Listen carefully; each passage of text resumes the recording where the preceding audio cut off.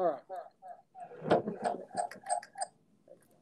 Okay, so we've talked about parallel lines and transversals. Okay, so what you're going to need to know is these things right here: corresponding angles, alternate interior angles, alternate exterior angles, consecutive interior angles.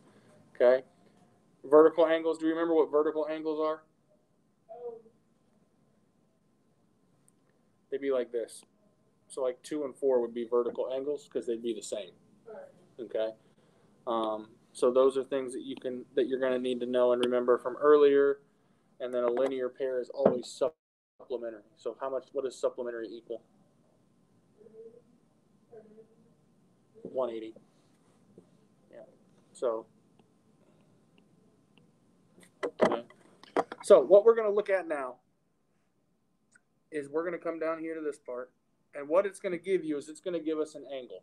Okay. And then based on our rules, we're going to look at this and be able to figure out what the other angles equal. Okay. So this, I wrote the wrong thing. Doesn't help if we have the wrong number. Okay. So it says measure of angle 1 is 65. So this one is 65. Right? Based on that, let's talk vertical angles right now. What other angle in this top 1, 2, 3, or 4 would also be 65? Not 2. 3. So for measure of angle 3, you can put 65 degrees because they're vertical angles.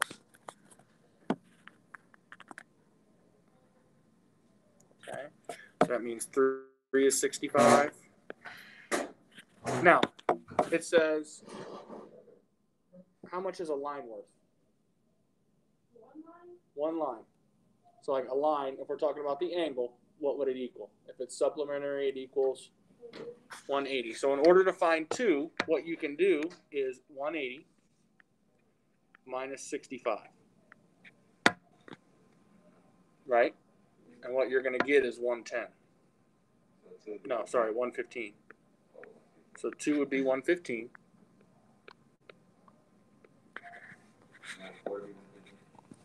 And good, 4 would be 115.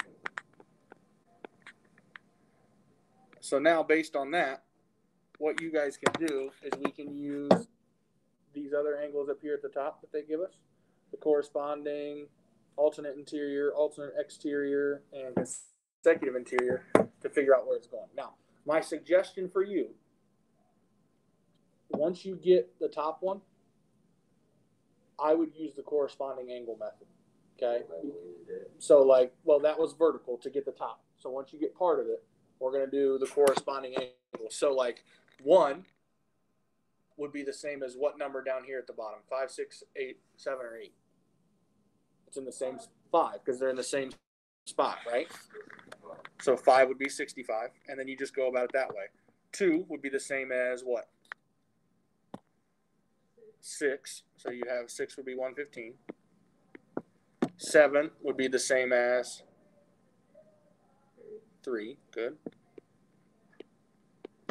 And then 8 would be good. Okay. Slide down to this one. So this says the measure of angle 6 is 142.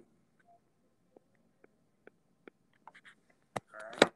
Based on that, and let's just do it the same process that we did the other one. Between 1, 2, and 5, what other one is going to be 142? 1. Good.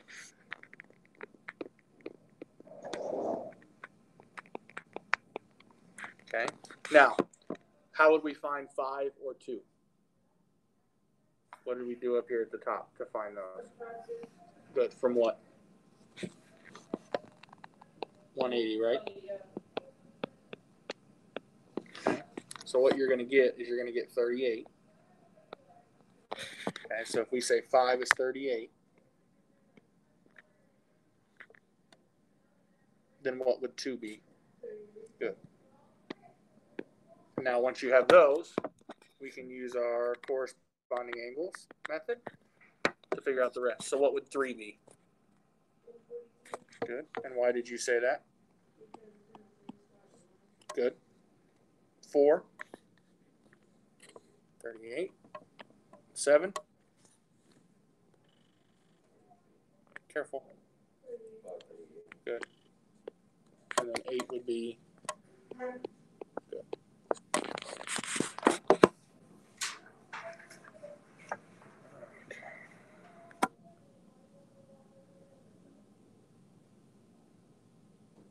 So I'm going to leave you number 3 to do because I want to show you this down here at the bottom.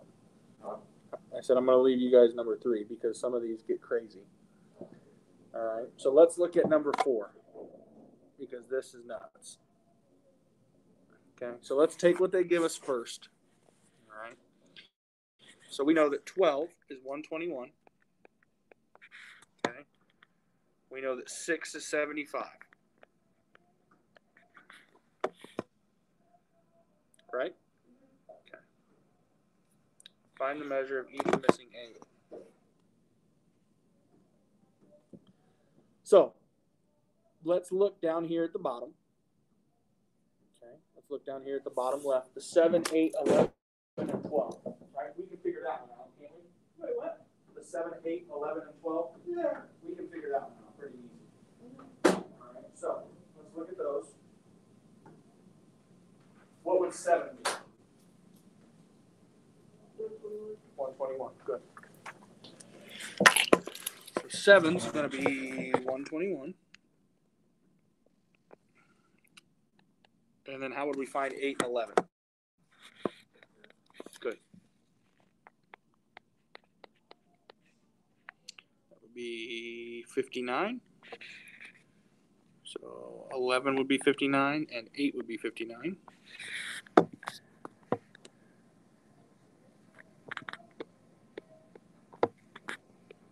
With me so far? Okay. All right, so let's look up here at the top.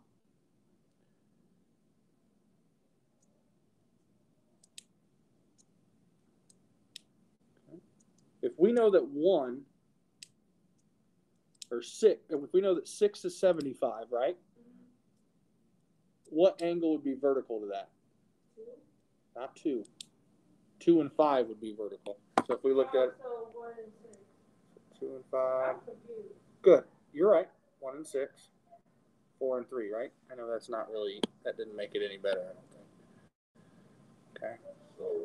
So 1 and 6 would be vertical angles, so we could say that's 75.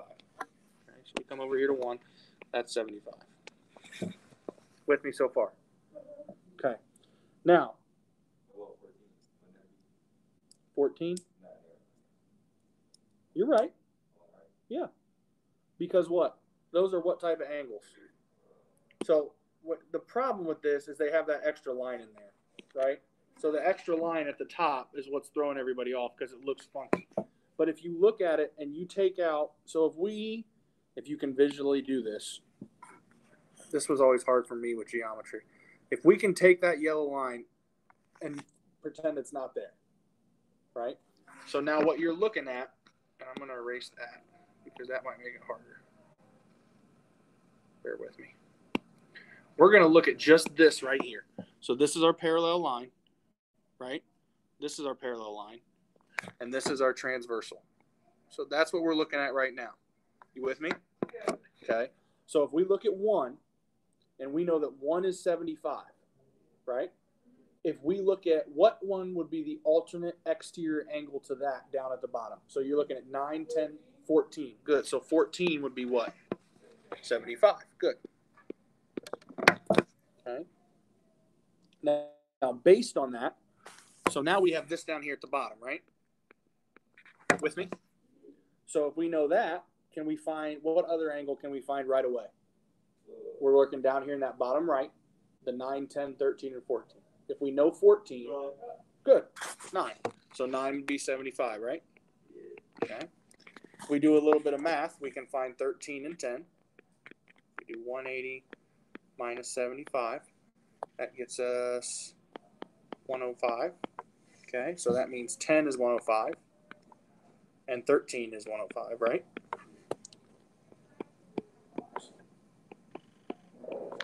Okay.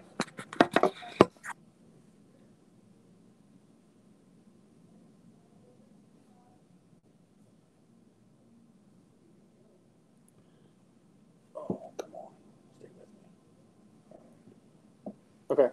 Good with that so far?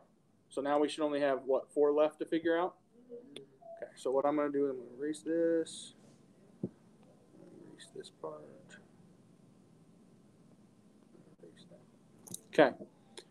So now let's visualize again. Now we're trying to find 2, 3, 4, and 5, right? So here's our parallel lines. You're always going to use those parallel lines.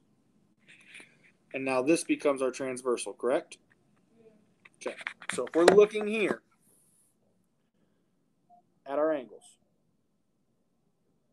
can we figure out what 4 is? 59, right? Because it's alternate interior with 8. So 4 would be 59. Okay. Now the problem becomes what? If we're looking here at this, so now if we know 4, between 2, 3, and 5, what other one should we be able to know? 3. Okay, with me so far? So now the issue becomes, if you're looking at this here, okay, so I want you to look, I'm going to highlight this. I want you to look right here at this angle right here, right? With me? See how this has 2 angles now? This is where that extra line is going to throw us off a little bit. If we look here, this is 121, right? So we know that angle 5 and angle 6 have to add up to what? 121. Good. So in order to figure out what that would be, all we would have to do is take the 121 and we're going to take 75 away from it because that's the other angle that we know, right? Whatever we have left is going to give us the answer for 5. So when you do that math, you get 46. So 5 and 2 would be 46, right? Because when we said earlier, when I made that giant mess up there at the top when I circled stuff, 2 and 5 are vertical angles. Okay.